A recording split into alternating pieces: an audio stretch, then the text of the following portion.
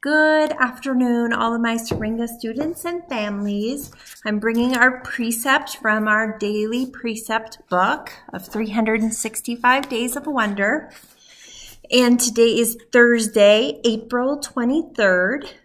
And our precept is, you don't live in a world all alone. Your brothers are here too. And you don't live in a world all alone.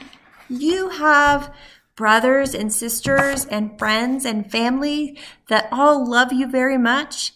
And you also have your Syringa family that love you very much too. And you're not in a world all alone. Even though sometimes right now it does feel like we're alone and there's not a lot we can do, you're not alone. And I sure love you very much, and I sure miss all of you and your smiling faces and hope to be back at school soon enough. And we will get through this, right?